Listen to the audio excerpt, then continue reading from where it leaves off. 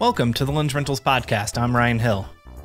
The word cinematic comes up pretty often when discussing the visual traits of certain lenses. But what do we mean when we say an image is cinematic? The right visual tone can vary from movie to movie or even from scene to scene, and the DP's definition of cinematic might not be the same as the director's. So how do we describe what we want our cinematic images to look like without an agreed upon definition of what cinematic really means? This week I'm talking with Art Adams, Cinema Lens Specialist at ARRI, because he's uniquely suited to answer that question.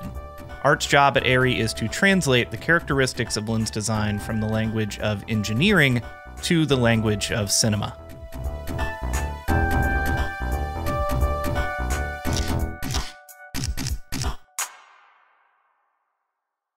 Art Adams, welcome to the Lensrentals podcast. Thank you for joining me. Thanks for having me. So I'm going to start by embarrassing myself a little bit. I had a meeting earlier today about this podcast, and I brought this question up and tried to get an answer, and everybody just said, just ask him. It won't be embarrassing. So I feel a little weird about it, but I'm going to start here. ARRI or ARRI? Oh, wow. Okay. Do you get that a lot? Yeah. You know, in the US, well, in the Americas, it's ARRI. In Germany, I think they actually say ARRI because it's short for Arnold and Richter. But in the Americas, it's always been ARRI. I've always known it to be ARRI. And if somebody says ARRI, I look at them and say, oh, we have to fix that. Oh, perfect. All right. I will proceed with ARRI then. Yeah, please proceed with ARRI. If we do this in Munich sometime, then we might have to change, but I think we're good. So your job title at ARRI is Cinema Lens Specialist. What does that entail exactly? What are your day-to-day responsibilities? That's a good question. It's interesting because when I joined the company about 2 years ago, there was only one other specialist. And there's only two specialists in ARRI Americas, and we're both industry veterans. The other one deals with stabilized heads, and he's a camera operator. And I was a freelance DP for 27 years, and then I was a camera assistant before that. So it's interesting that the specialists actually have a lot of industry experience. Technically, I'm in sales, but I always tell people I'm not a really great salesman. I need to have a good product. It's hard. I can't just sell anything. I have to sell things I believe in. So it's kind of a good thing that I ended up at ARRI. The other part of that is I can't really make you want something that's an aesthetic product. I can't make you appreciate something that I appreciate artistically, or that I think you should appreciate artistically. What I can do, though, is I can show you what I see, and then maybe you'll see it too. I describe it as if I wanted to sell you a Rothko, and you didn't naturally appreciate Rothko. You know, he drew a lot of shapes and different colors and different proportions. And if you kind of understand something about the artist and what he was trying to do, then you can appreciate his work. But if you just go into it blind, you may get it, you may not. So I feel like I teach people art appreciation. You know, if I want to sell you a Rothko, I'm going to teach you how I look at a Rothko and how I appreciate it.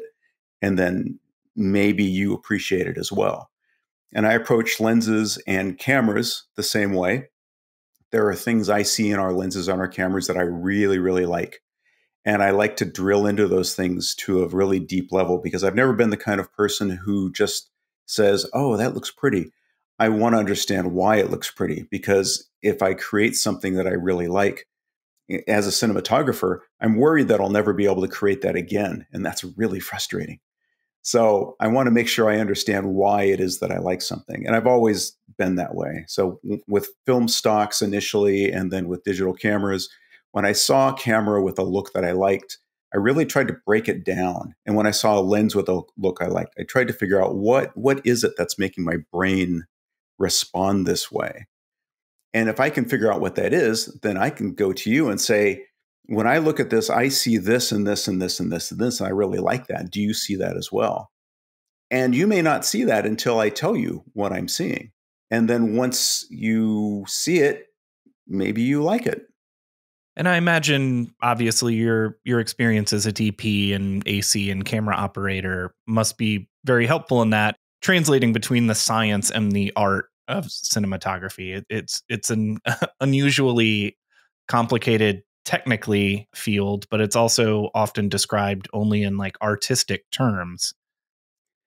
Yes, and what's interesting is that the people who make the products can do a spectacular job making them, but they don't always know how to describe them. And so I think it's important to kind of bridge the gap. You know, I mean, it's interesting from the design side to start with a look and then engineer it into a product. You know, we have people who can do that really well, but then to go to a cinematographer and say, "Here's what I think you might see if you look at this. You know, do you see this too?"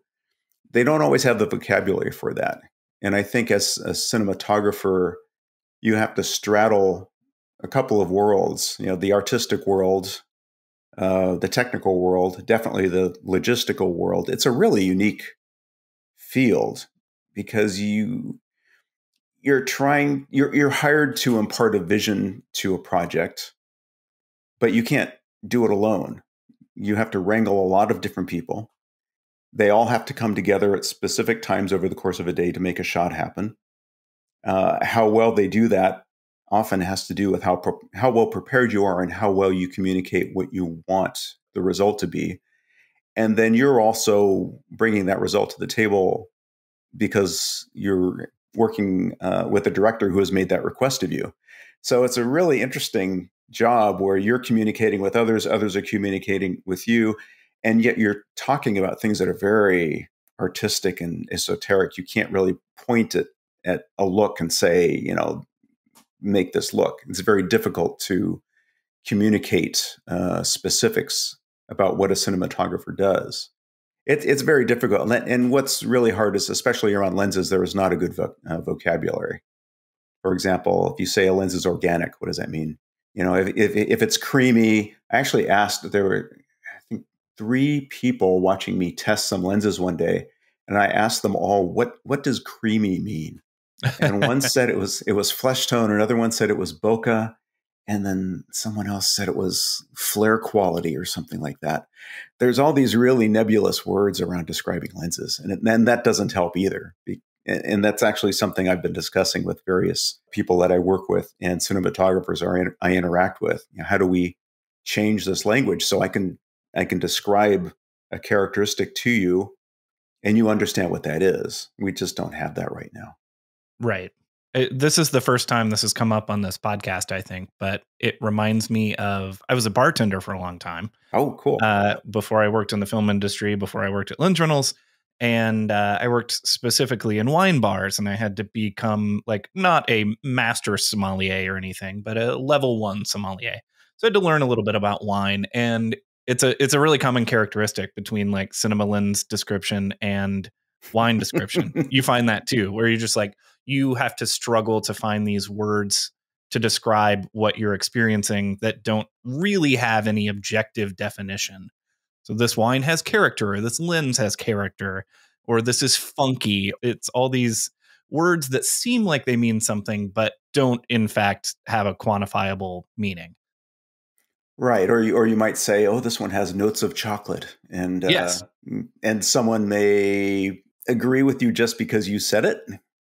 They may not necessarily, you know, it seems like there's a very similar vocabulary there, or a very similar style of communicating, where you're trying to take sensations, and I think in the case of wine, you're trying to take sensations and break them down, even though they're very complex sensations. Right. And people may not experience them the same way from person to person. It's not definable.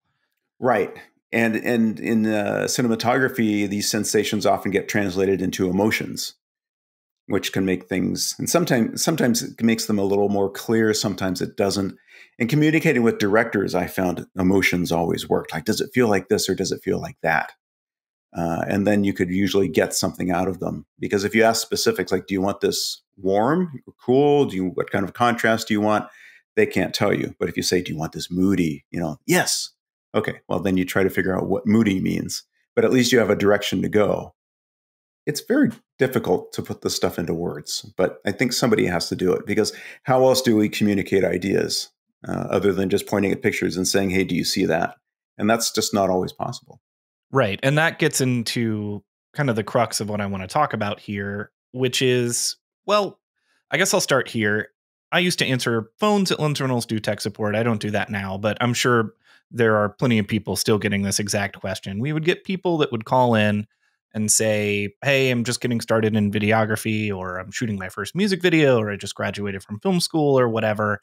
And I'm looking for a lens that will give me a cinematic look. I want my footage to look cinematic.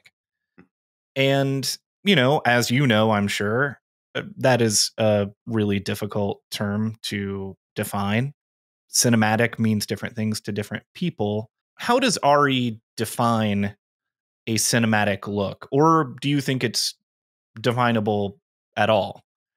When we talk about cinematic qualities, that's one of these very ethereal things. And I think it's easier to answer in regard to cameras than it is lenses, because lenses were going through a bit of a transition.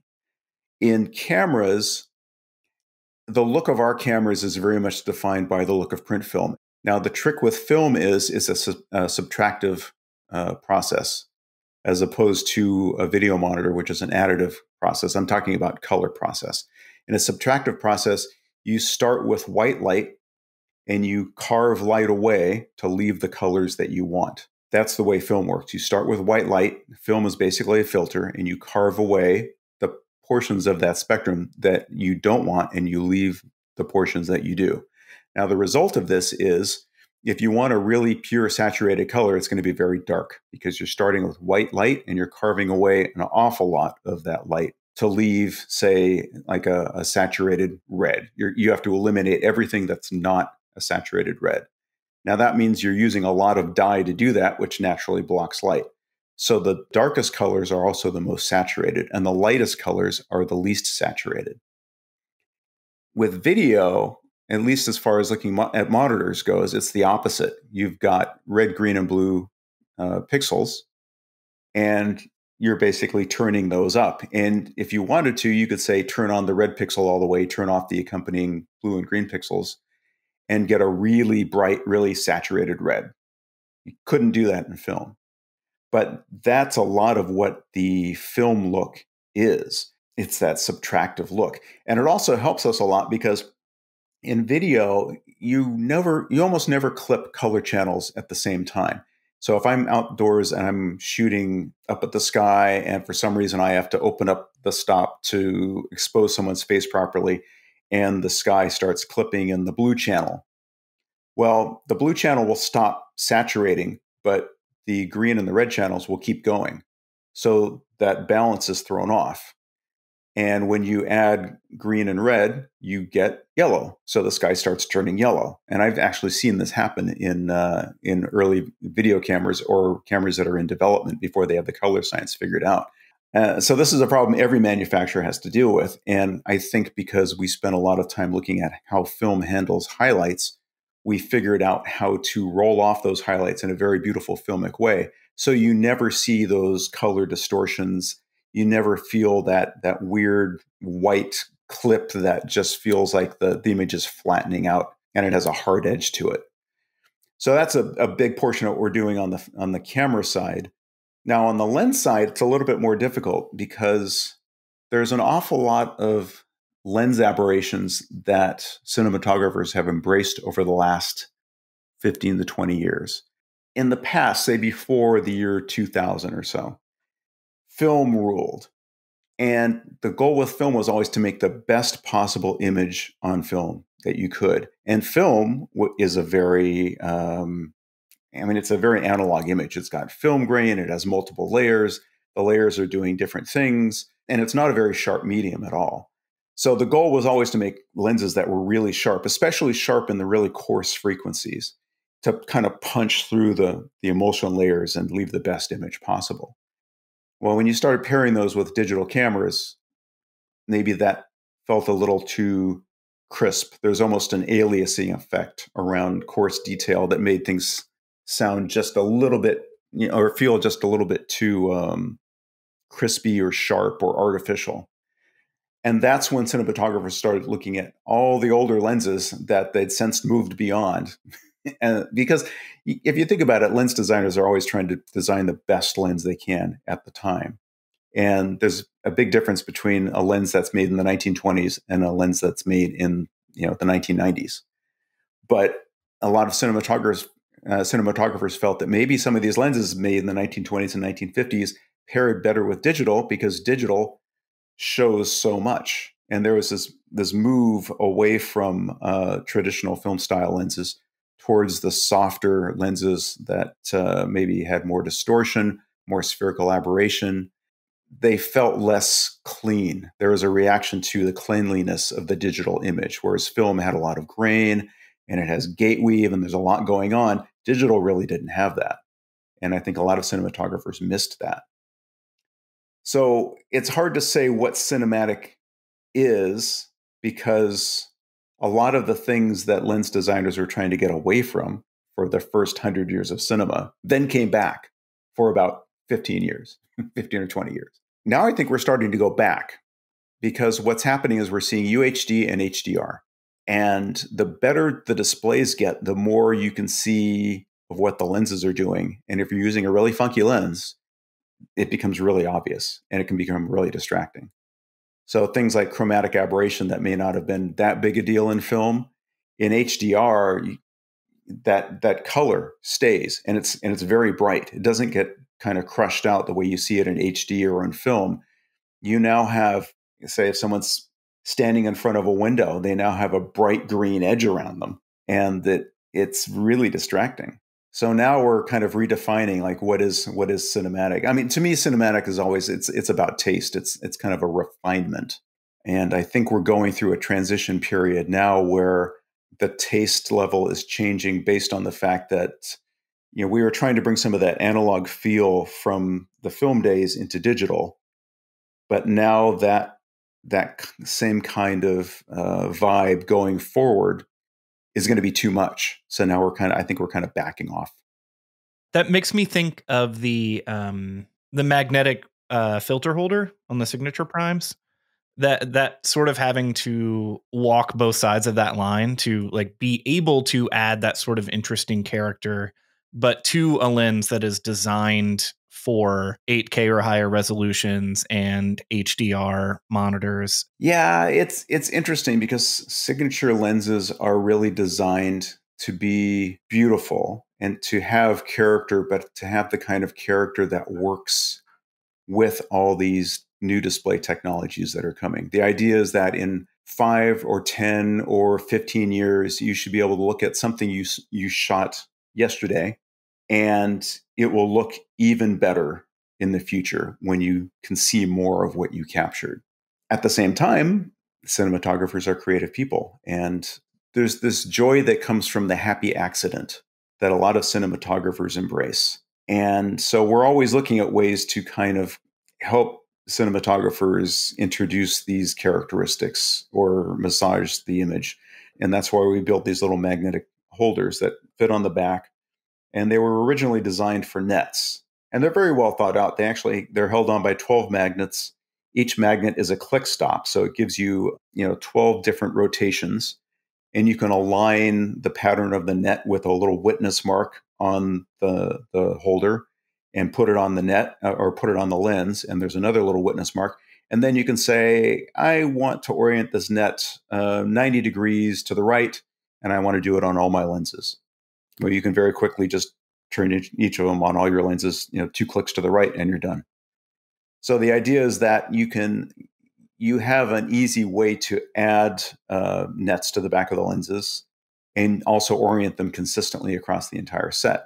Now, why nets in the back of lenses? Well, this is an old film trick. And since we're an old film company, our product manager thought, well, why not just bring it back and make it really easy? But then we started experimenting with, well, what if we put glass back there? What if we put plastic back there? What if we put really funky things back there? And we've been playing with some really interesting stuff like glass diopters. Normally, you put them on the front of the lens. If you put them on the back, you can kind of create this interesting vintage look where the center gets a little bit softer, but then the edges get very soft and kind of streaky.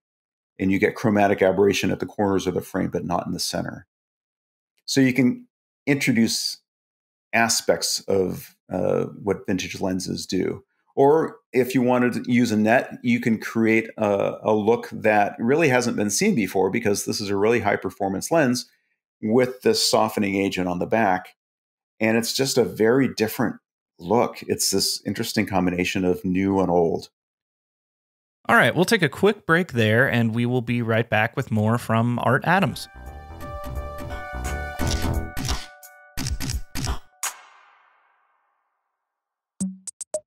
If you only know Lens Rentals from our yelling about cameras on the internet, there's more to the story. We're actually the largest online videography and photography equipment rental house in the entire world. Cameras, lenses, lights, audio, drones, just about anything. Here's how it works. Just go to lensrentals.com and tell us what you need and when you need it. We ship it straight to you in protective cases. You use it for whatever your heart desires, then ship it back to us with the included return label. Next time you need equipment for a shoot, head to lensrentals.com/podcast for a discount on your order. That's lensrentals.com/podcast. Welcome back to the Lens Rentals podcast. I'm talking with Art Adams, Cinema Lens Specialist at ARRI, and right now we're going to try to figure out what people mean when they say a lens has character. So I'm glad you used that term, character, because it's a nebulous term that, like cinema or cinematic, can mean different things to different people. So to get a little bit more specific, in terms of the signature primes and in terms of bokeh specifically, what are DPs typically looking for, and what aspects of lens design contribute to that aesthetic? Wow, this is a great one because I've spent a lot of time on this. And it's funny. It's one of those things where when I was learning what the lenses looked like, trying to teach myself what their characteristics were, I noticed the quality of the bokeh. And when I brought it up to the team behind the design of the lenses, and I pointed this out, they said, well, yes, of course, they were designed that way. Very straightforward, matter of fact. But to me, it was very different from anything I'd seen before. So what I discovered in comparing a lot of different lenses is that a lot of times when people talk about bokeh, they're talking about out of focus light sources and how those are rendered. Now, that's not really what bokeh is. Bokeh is the entirety of the out of focus image and how that's rendered. Now, the clues are hidden in those highlights, because if you see what those highlights are doing, you can very quickly figure out what's happening to the rest of the image. And what I mean by that is one of the key attributes of bokeh is spherical aberration. There's three different styles. There's the perfectly even bokeh, where the highlight is even all the way across. There's the Christmas ball bokeh, or Christmas ornament, which is what my German colleagues call it, where the center is hot and then it trails off. And then you have the donut bokeh, where you have a hot outside edge and a dark center. And they all do different things to the background. Now, the Christmas ball bokeh, I think, is very beautiful, but I've seen it very rarely. I think I've only seen one lens that's really done it well. And what's interesting is that if you have the Christmas ball bokeh on one side of the point of focus, you always have the opposite, the donut, on the other side. And it would be really nice to see lenses that had the hot center on the far side of the point of focus, because you always have a background. You don't always have a foreground. But for some reason, the donut always ends up in the background. Now, the problem with that is if you have highlights with a hot center that bleed off and you have a whole bunch of them together, they blend really beautifully. And the background is very soft and dreamy and ethereal. If you have the donut, then each out of focus highlight basically becomes a ring, and those rings compete. And what's interesting about that is even if you don't see distinct highlights, the background will have a harder feel to it, because you're basically creating sort of an artificial edge around all the areas of contrast, because that's what the lens is doing. Something that I've heard cinematographers talk a lot about in the past that I had not really tuned into is how quickly does a lens roll out of focus? And there was a DP who was testing signature primes for a TV series who said, these roll out of focus really quickly. I thought, well, that's interesting. What does that mean? So I took a distortion chart, which is basically a 4-foot by 8-foot chart. It's just a checkerboard pattern meant for drawing out and making more obvious the distortions in a lens. It's used for visual effects work to create a digital map. And I shot it at an angle. I focused on the center, and then I just looked at how the checkerboard pattern went out of focus on either side of the point of focus. And I looked at this with a signature prime and then a series of other lenses kind of moving back in time, like a lens that was 10 years old, 20 years old, 40 years old, 50 years old, all of which had increasing degrees of spherical aberration. And they all had increasing degrees of the donut spherical aberration with the dark center and the hot edge, because for some reason, lens designers always seem to default to that, at least on kind of wide to medium lenses. On longer lenses, they tend to go the other direction. And there's a reason for this. I don't know what it is. But what was interesting is that the stronger the donut bokeh on the lens, the longer that checkerboard pattern appeared to stay in focus. The structure of that checkerboard pattern stayed. It stuck around. It was almost like the depth of field was increased on the far side of the point of focus. Because if you think about it, that hot edge and dark center that you would see in a pinpoint highlight is now affecting the structure of everything in the out of focus image. And it just makes it feel harder. Now, signature primes don't have that. So they felt like they rolled out of focus very quickly by comparison, because they didn't have to go very far out before the fine details in the out of focus image just sort of washed away. It's a really interesting quality. I've never seen it before. And I'd imagine, considering these lenses were designed for a large format sensor, that, those considerations around bokeh must have been even more important. There's been a lot of talk about the large format look. Yeah. I am very curious about that, because that is another in the long line of things in this episode that is difficult to define. I can make it really simple, and I'm not always popular for doing this, because I think people like the mystique of the large format look, because there's a lot of cinematographers who will say, well, it allows me to, it makes me feel like I'm more present with the actors. I can get closer with a wider lens, and the lack of distortion makes me feel like I'm right there. Well, maybe, but that really only applies to older lenses where there was a lot of distortion. If you do the same thing with a more modern lens in Super 35, there's not that much distortion, and you can kind of do the same thing. There's a lot of mystique around it. I've done a lot of testing, and what I figured out is it's all about depth of field. So if you have a Super 35 sensor and I'm framing a shot of someone, say, waist up on a 25 millimeter lens, if I keep the camera in the same spot with a large format sensor to get that same angle of view, I now need a 35 millimeter lens. Well, I've now lost half my depth of field. Now, in a close-up where you're looking at someone filling a frame, we're used to the background being out of focus. And Super 35, you can very naturally get close-ups to drop off, and you have a lot of separation, and your eye knows exactly where to look, and the background kind of becomes an abstract element.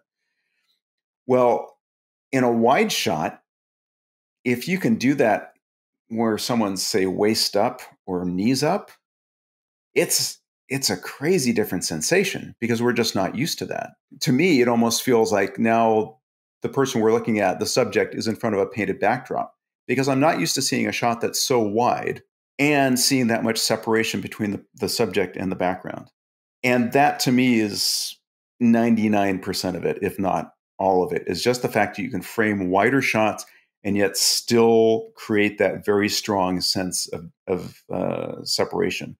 And this is something we've seen a lot with the Alexa 65, and that's why that camera is so popular, because you can really throw backgrounds out of focus, and especially in wide shots. There's a great show on, I think it's Netflix, The Umbrella Academy, that's shot on the Alexa 65. And they do a lot of this, where they'll shoot wide shots, and it almost feels like characters are cutouts in front of a painted backdrop. And that sounds like it should be artificial, but it's actually just strangely fascinating. Over the length of your career, how have you seen the definition of cinematic imaging change? What characteristics do you think have come maybe in and out of vogue as you've been working? You know, it's interesting because I started out in film as a camera assistant, and I think I probably moved up way too fast. If I knew what I didn't know, I never would have done it. But I was only a camera assistant for about 5 years before I started shooting. And I found that it was easier to get work in video than in film because of my age at the time. I was probably late 20s. So I would get a film job every couple months, shooting second unit on a feature or shooting a commercial or something like that. And in between, I would shoot a lot of video. And I kept trying to create cinematic video. Now, one of the reasons I think a lot of people didn't think of video as being cinematic was because a lot of people shot very, very, very bright video. And I think part of that is at the time there was no heritage in video the way there was in film. You know, you could look at films going back 80 years and see cinematographers experimenting with carving images out of darkness. But video only 20 years before couldn't handle that. So there was this very different mindset. You know, in a way, video started out very bright, and then a bunch of us were trying to push it away from that, whereas film kind of went this other direction. So to me, cinematic is really more about the tonalities in the image. It can also have something to do with the colors in an image. I think of cinematic color as being very complex. With the appearance of, relatively easy color correction, do you think lens design has changed in terms of color and contrast? This is really interesting. There's a DP that we've been working with for a long time, Logan Schneider. He's shot a number of our promo pieces with the signature primes and actually with the signature zooms that just came out. And he had something really interesting to say about master primes and signature primes. He says that when he uses those lenses, he has a much easier time creating looks in color correction. And I asked him what he meant by that. And the best we could kind of figure out is that there's a kind of clarity to those lenses that gives you more, I guess I would call it color discrimination, especially in the shadows. And what I mean by color discrimination is you can resolve more complex colors in the darker tones.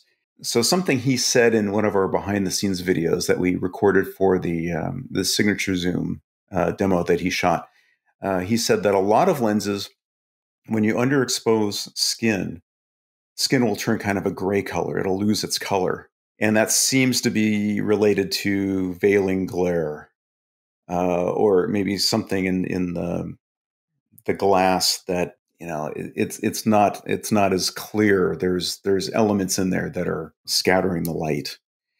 And signature primes and master primes use really high quality glass. The signature primes use spectacularly high quality glass. And we see that same thing where you can see deeper into shadows, you can see more detail, but you're also retaining more color information. And he made the point that he was shooting a TV series with another very popular kind of lens, but it has a reputation for being low contrast, which typically means there's some veiling glare lifting up the blacks. And he was happy with the look, but he decided to switch to master primes and suddenly found this world of color correction opening up before him because he could see he had so much more control at such a deeper level, and especially into the shadows. What is ARRI working on right now that you're most excited about, without giving away any, industry secrets or anything? Well, we've already announced that we're working on a new camera. I don't really have any details about it other than I have seen some pictures from it, some early pictures, and it looks great. I mean, it just looks like an ARRI camera. That's kind of our thing, It's we've figured out this cinematic look, whatever that is. And we just keep carrying it forward and improving on it with kind of every iteration. And that camera will actually be the first camera that has a completely new sensor design. Oh, wow. I didn't realize that. Well, because I had kind of only seen like very broad rumors about this. Yeah, I mean it's going to be it's going to capture UHD. I don't know what the exact resolution will be, but in a Super 35 sensor size. Now the problem with that is to do that you have to make the photosites smaller. And one of the things that the company did early on was commit to large photosites because that way you could get the signal to noise level to be as high as possible, which meant we had a very low noise floor. We had the best dynamic range. And also that spills over into color because the noisier a signal is, the harder it is to make really refined color because it's almost like, if you think of it like 3-strip Technicolor, where they used to have 3 strips of film, one for each color record, red, green, and blue, and then they would print those together to make a full color image. Well, if one of those is out of focus, you're going to lose that. And that's effectively what noise is doing. If you have a noisy color channel, is you're basically losing resolution and focus in that color channel. And that doesn't work for us because we're really, we're all about color and dynamic range. So, and this sensor has been under development for a long time, and it's only been fairly recently that they finally got it to the point where they say we're not embarrassed to put this out based on what we've done before. So that's going to be really exciting. Well, Art, thank you so much for joining me. I really appreciate it. Thanks for having me. I really appreciate this. This was fun. Thanks for listening to the Lensrentals podcast. As always, we'll link to everything we talked about here in the show notes. And Art very generously asked me to pass along his email address if anyone has any Cinema Lens questions they'd like to run by him. Art can be reached at lenses@arri.com. That's lenses@arri.com.